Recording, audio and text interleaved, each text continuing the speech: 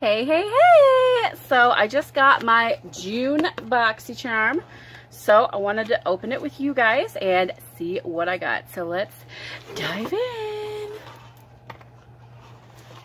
Okay, before I see anything, Boxycharm Dare to Dazzle. Look at that. Look at that. That's okay. I'm not going to look what's on the card. We're just going to go for it. Okay, so I kind of figured since I just got this one in the Glam Bag X, of course I'm going to get it in Boxycharm. But this is Aceology Overnight Lip Mask. Alright, Aceology Overnight Lip Mask. This lip mask is here to give your lips that extra smoochable edge. This miracle worker will resurface your lips, boosting hydration and leaving them soft, supple, and smiling. The retail price of this is $19. This is the 15 milliliters. What I got in the Glam Bag X was the 30 milliliters, so it retails for $40. I've used it a couple of times and I actually really like it. So I don't know if I will keep this one since I already have the larger size or if I will be passing it on. But if you get this in your box, or if you need a good lip mask, this is really good. I only use it like twice a week and because I have other lip masks that I used to.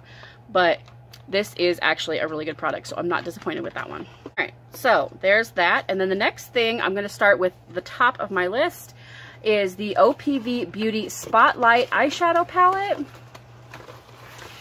Okay, this, I was actually hoping to get this, even though I watched Elizabeth Wolf use it, and she said it was not as pigmented as she was hoping, but it's just a super gorgeous palette. So the diverse array of shades ensure your looks stand out, featuring the essential matte shades to create depth from subtle golden shimmers all the way to bold blue metallic.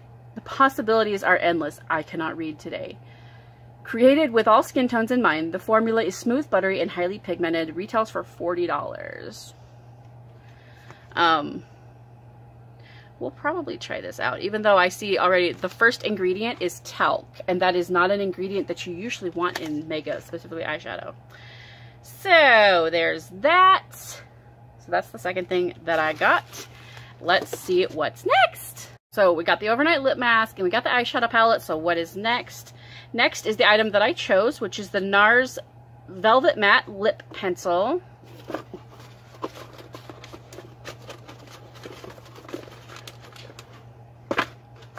Trying not to look too much, but you know, you end up seeing it. Okay, so this is the lip pencil that I chose.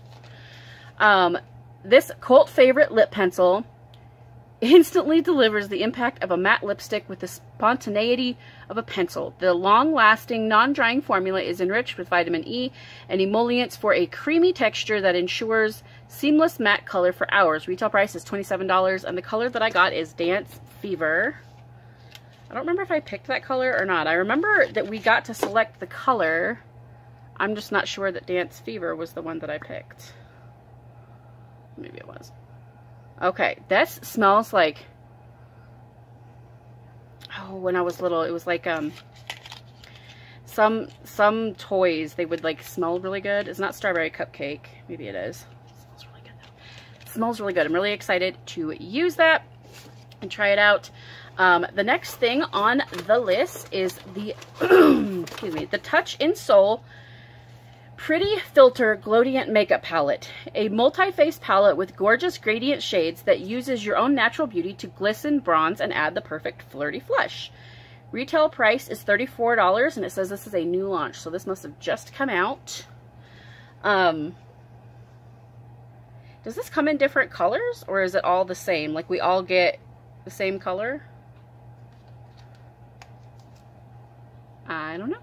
Alright, and then the last item that I got is the Jekka Black Hydrate Primer. Finally, a moisturizer that'll help your makeup last longer.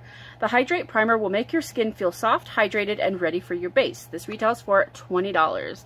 I was actually hoping to get this because I had the Unique Hydrating Primer and I was using that for a long time.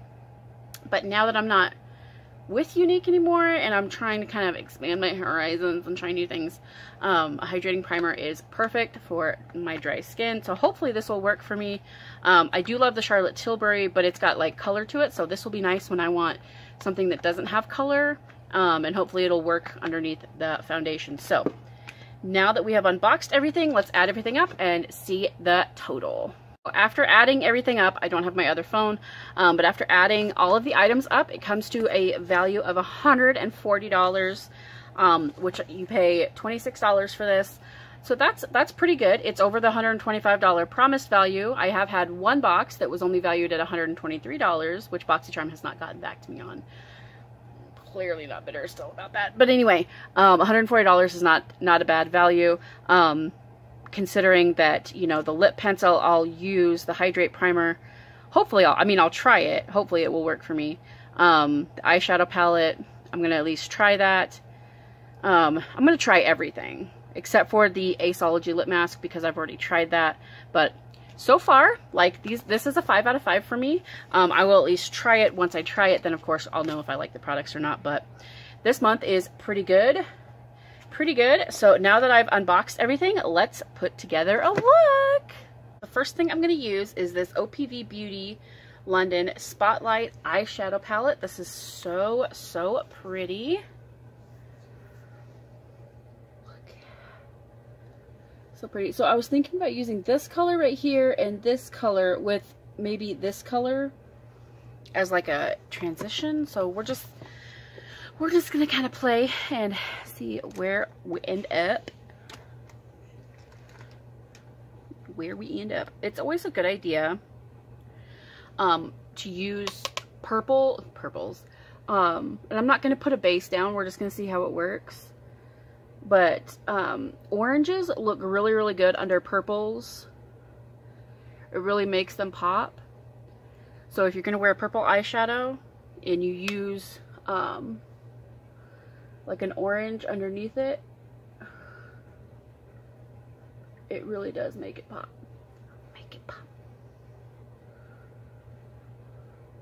So far, I'm not disappointed. It's applying well, blending pretty well. I've had better, but you know.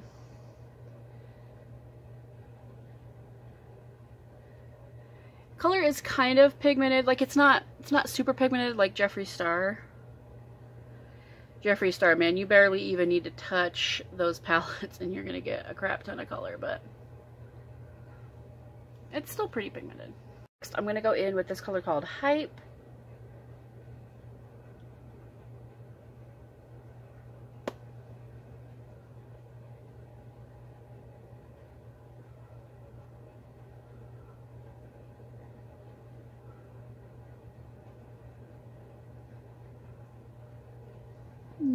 Not super bright.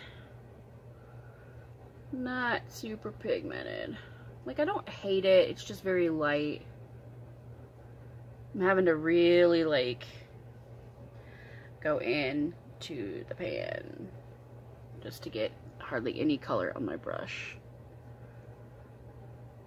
Maybe with a base it would be stronger. I don't know. It doesn't help that this is not a great brush, but well, maybe we're gonna do a light look today. Who knows? Ain't gotta be heavy. I always tell myself that, and I always end up with a super dark look.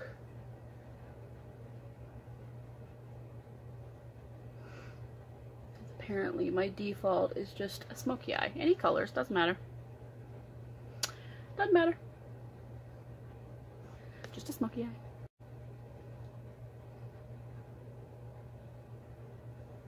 So maybe we will end up doing just a lighter look today, who knows, because it's just not picking up very much color. I mean, you can kind of see it when I come like super close.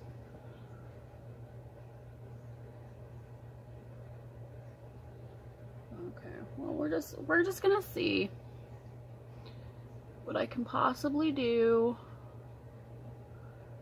Really, we're gonna see what kind of trouble I can get myself into with this palette. That's the true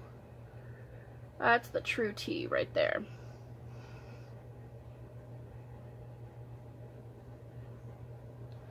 Okay. Not super loving that, but we're gonna keep going. Okay. I'm gonna go in with this pink color called Show.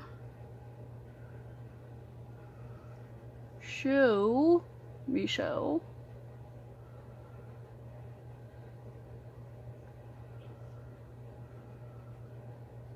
Not a bad color, it's just not super consistent with the application.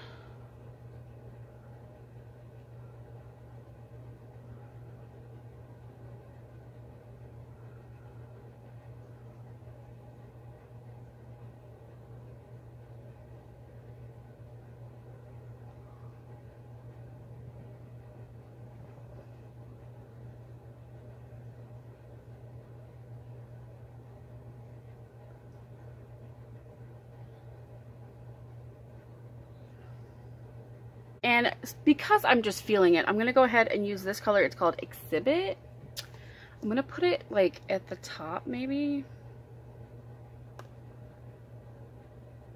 I was thinking it might be kind of cool, like blended.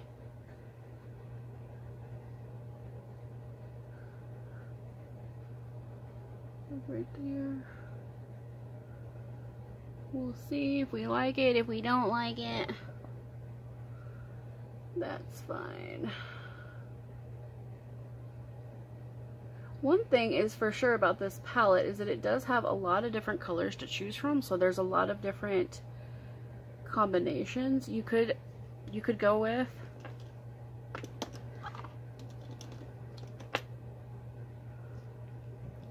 Right. I want to put some more of the pink. This pink I am absolutely loving. It's called Show. And it is showing out. It is very, very nice, very pretty. All of these colors are kind of shimmery, so, well, they're not all shimmery, but the ones that I'm choosing are shimmery, so. Oopsie. Alright, and then I'm going to go underneath my eye with this color called Dirty Martini. It's kind of like a dark, like a purplish color.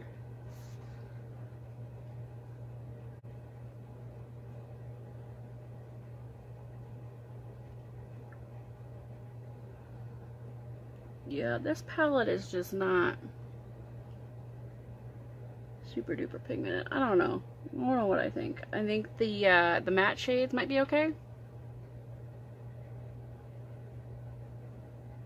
But the shimmer shades are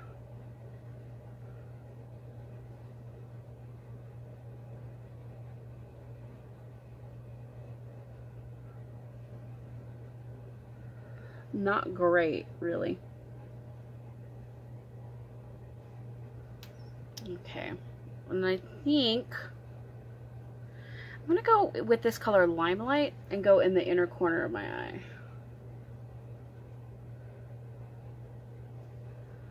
This is a whole lot of shimmer on my eye.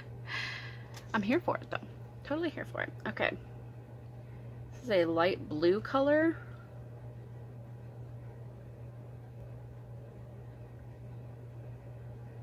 Just a little bit of all the colors today, huh? Orange, pink, purple, champagne, blue.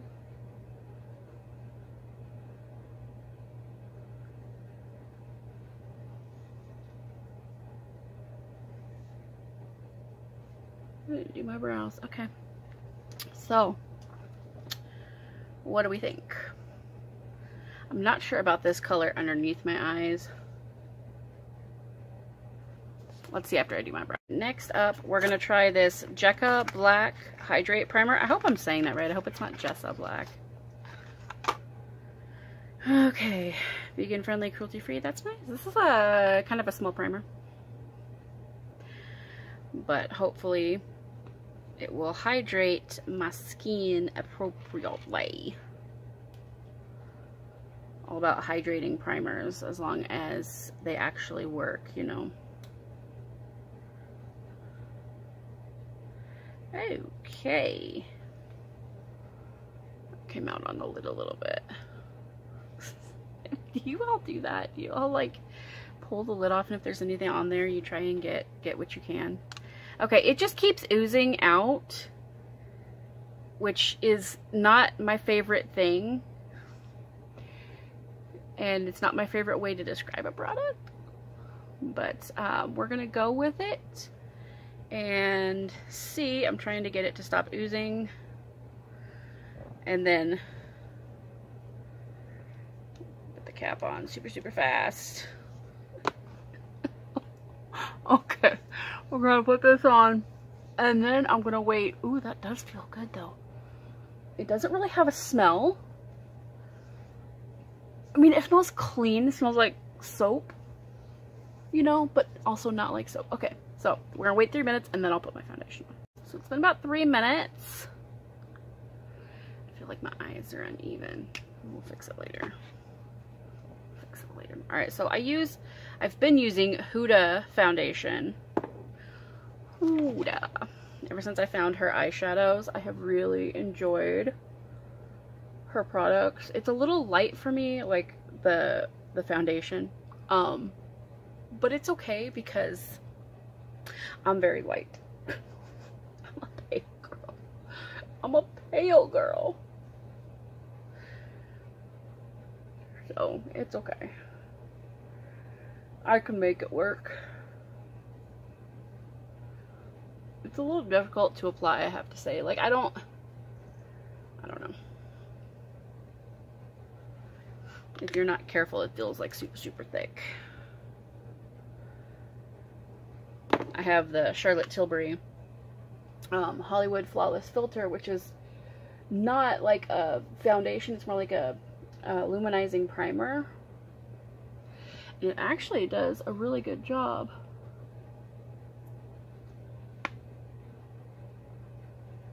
Covering up problem areas.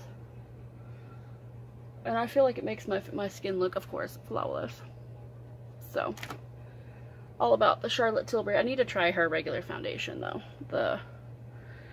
I don't know, just something. So I finished up my foundation. I did put a little bit of the Tarte glow tape, whatever it is, the glow wand, and I feel like it pulled my foundation off a little bit. Not super happy about that. But anyway, it's time to try the Glowdient. This is Touch in Sol Glowdient makeup palette. This is the color that I got. I don't know if we all got the same color, or if it's just super light, because I'm super light. But this is the color that I got. So I'm going to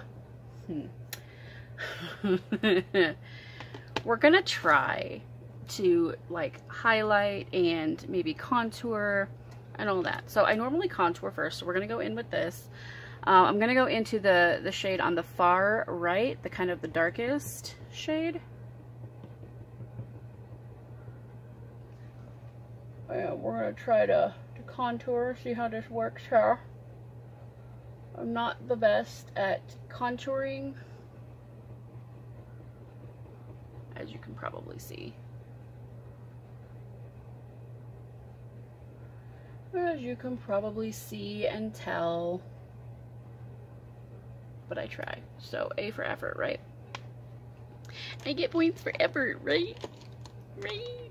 So I kind of contoured both sides, I think. Maybe we did, maybe we didn't. I don't know if it's supposed to be contour or blush.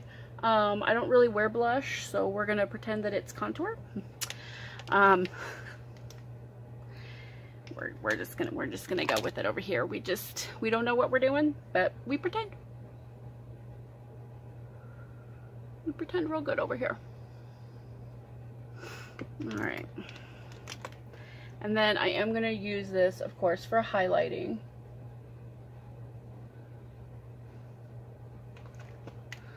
Okay. To find a good brush.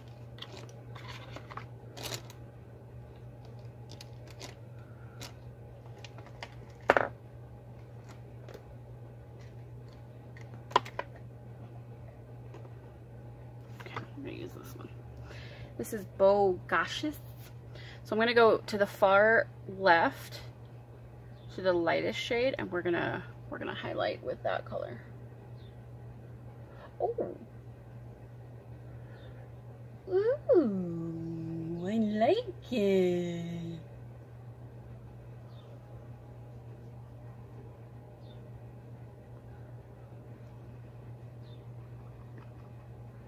I like that. I've never tried any Touch in Sol products before this one, so this is an interesting experience. I went and finished highlighting. Since put the mascara on because I can't talk today. Now it's time to try out this lip pencil.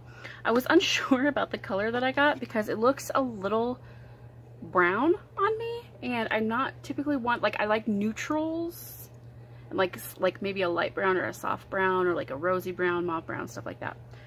I'm not one to like brown, so we'll see how this. Oh my god, it smells so good.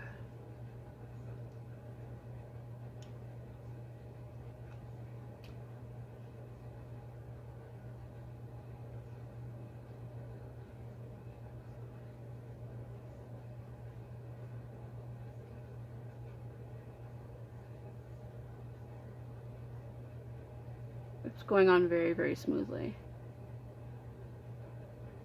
And I'm fudging my lips all the way up, but it's applying very smoothly, very nicely.